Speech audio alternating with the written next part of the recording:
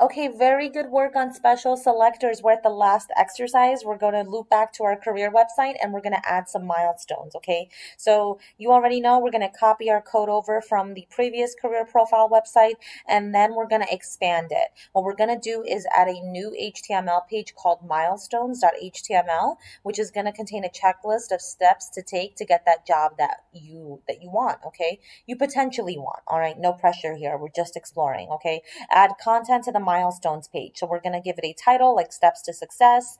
You're also going to need 3 div tags similar to the other pages, which are going to be header, content, and footer as the classes. All right, we're going to give a title in the header. In the footer, we're going to add links to the other pages. And then we're going to go back to our existing pages and make sure we link to this new page. Remember, we want to be able to move around the whole website very easily. So we're going to do that in the footer. In the content div, we're going to have an ordered list like you see down here that has some steps of milestones that we need to achieve to get to that job. One of our ordered list items is going to be an unordered list or sub list that lists activities that should be done while reaching the milestone is in progress, okay? To find out how to reach your goal, you can look at the BLS site, which is the Bureau of Labor Statistics. I have that opened already, and I'm going to link it down below, so you can always go back to it if you have that tab closed, which I'm sure you do by now. All right, and then, or you can use this really good resource, the bigfuture.collegeboard.org, which I already have open in a new tab. So what's cool about this is if you're not sure what you want to study, if you still haven't started this project and you're not sure what career to explore, you can use this tool here that basically will narrow down some possible college majors based on an interest, right? So if you like working with children or the nature and the outdoors, or you like animals, right, you select it, and based on your interest, what you like, it will give you some options for majors, and then for majors, some options for careers. So really great resource. Also, I will link to this below. So if you want to use this, it'll be down below, and also it's right here in the exercise. Okay, so here's an example of what our milestones page content container should have. Okay, finally, we're going to add some styles. So we're going to style the list. We're going to give the outer ordered list the class size of large list, and we're going to basically make it 25 pixels in bold for the font weight. And then we want our sub lists to also have some special styles. So it says create another CSS rule that selects the unordered lists that are inside of ordered lists, okay, and gives them a font size of 18 pixels and a normal font weight, okay? So let's go ahead and get started. We have quite a bit to do. We're going to do it step by step. All right, so first things first, let's go ahead and grab our code. Okay, so I'm going to start with the home page.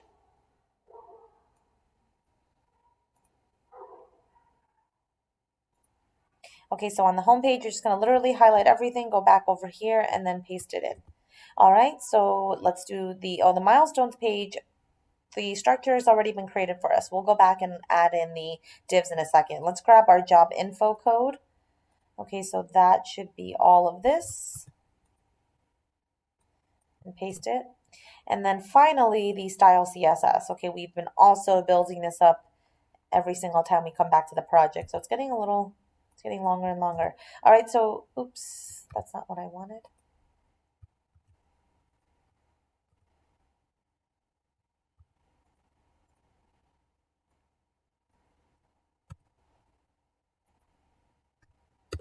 Okay, there we go. All right, so we got our page all plugged in. Let's run that and make sure that it does look right. Okay, that looks good to me. Job info. Okay. All right, this looks good. And then finally, yeah, that's it. All right, so we can close that now. We got the code we needed. Let's go back to the exercise and start working on milestones. So in milestones, we're going to put in a little title. Since I'm doing how to, I'm just going to call this milestones, digital.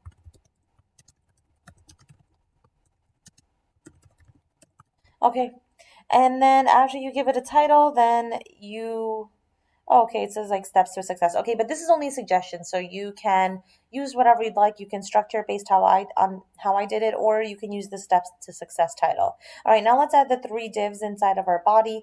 This is exactly how our last 3 were set up as well. Okay, so we're going to put in 3 divs. So I'm just gonna go ahead and copy that. Also, I'm going to indent my code to make it more readable. And we are going to also give them the appropriate classes. The first one's header, the second one is content, and the last one is footer. Okay, now in the header dig, give the page a header, so we'll give it a h1 tag of milestones to meet. Okay, now in the footer div, put a link to the home page and add a link to the more information page. So I'm going to do the first one to the home page, which is index.html. Okay, this is a link home, and we want to also link to job info, the job info page, so more information will be the text. Okay, so that should take care of the header and footer. Now we are going to work on the div. This is really the focus of this exercise, which is adding the milestones. So first thing we want to do is an ordered list that contains at least 3 milestones that we must achieve. So I'm going to go ahead and put in my OL tag, and then my list items, we need 3 of those. Okay, so remember the ordered list is going to number your list items, so it's going to be 1, 2, 3. Now, what's nice about the Occupational Outlook Handbook, when you search your career, there's a bunch of useful tabs. Now, how to become one is perfect for this exercise. So remember, I narrowed down digital content creator to be the most similar to producer.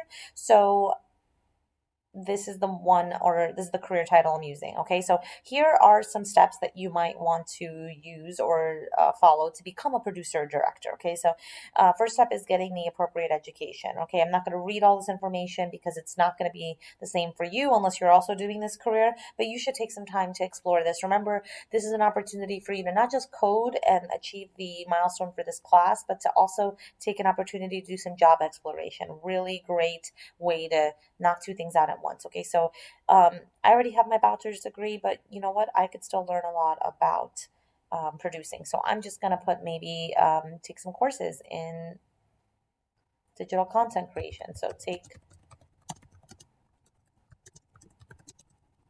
okay.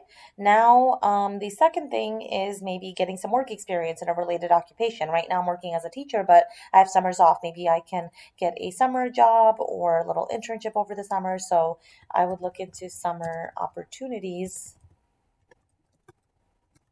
for production. Okay, and then maybe the last thing, list some important qualities. Okay, so for this career, it's communication skills, creativity, leadership skills, time management skills. I think my creativity skills are pretty sharp, maybe my leadership skills as well. I could definitely use some work on my time management skills, so I'll definitely put that as maybe a milestone that I need to work on. So I will put time management skills. Okay, so improve time management skills. All right, so that looks good so far. Let's run this and see how it looks. Okay, so if we run our code, we should be able to see what our web page looks like. I'm going to open this in a new tab. Okay, so here's my home page. I'm going to go over to my job information page. All right, I didn't include a link to the milestones page yet, so let's go ahead and do that so I can actually jump around. So over on the index page, I'm just going to go into my footer. Okay, right now it has a link to my job info page. I'm going to put in a link to milestones. Okay. And I also want this to be on the job info page as well. I want to be able to access it from there. So over on my job info page, I'm going to add that as well. Okay, so let's go ahead and refresh my web page now. Okay, so down at the bottom, I should see the link to milestones. I'll click on that. Okay, this looks good so far. I do see that my list is here. I see my header. Okay, I don't see my style applying, so that must mean I'm missing my link. So that's something I need to do. And more information isn't linked properly. So let's go ahead and fix those two things. Okay, so back in my milestones page, I'm going to check out what's going on with my more information. So I got the link to the href.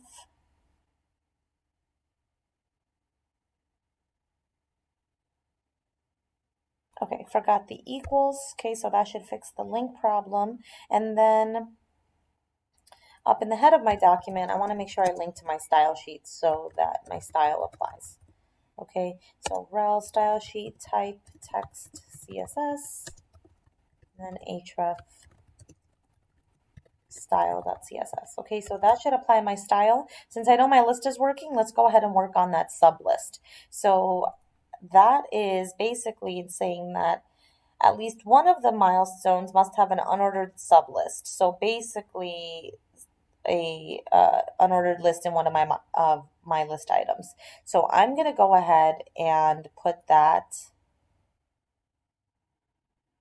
under here. Okay, so I'm going to go ahead and make an unordered list.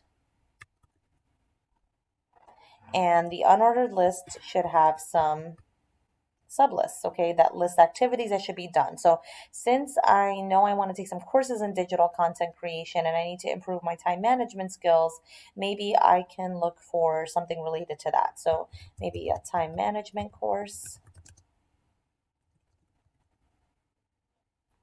that goes over different techniques. Okay, so I'll put that in there.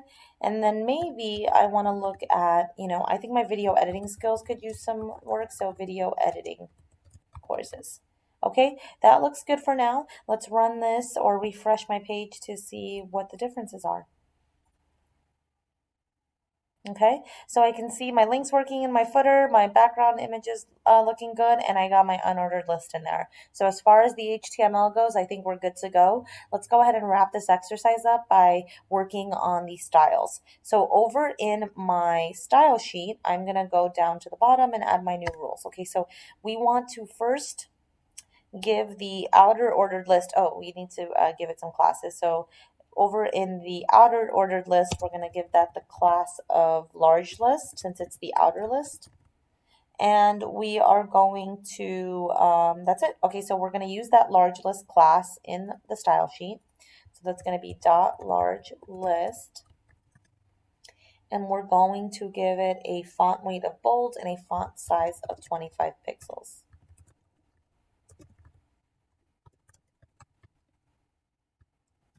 Okay, beautiful. All right, now we're going to go ahead and grab the unordered list inside of the ordered list. Okay, so we know that we can do that with a special selector. Okay, so ordered list and then unordered list. Okay, and we want that to be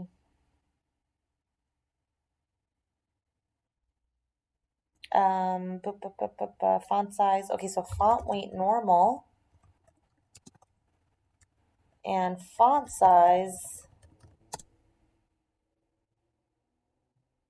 18 pixels.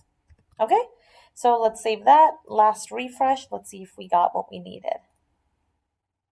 Okay, this looks good. All right, we got our outer list to be larger and bold, and we still have our unordered list with a special style. Okay, that wraps up lesson 8, special selectors. Very, very nice work. We are officially over the halfway point for advanced HTML and CSS. You guys are turning into web design experts. Very nice work. Any questions, as always, leave it in a comment. Nice work.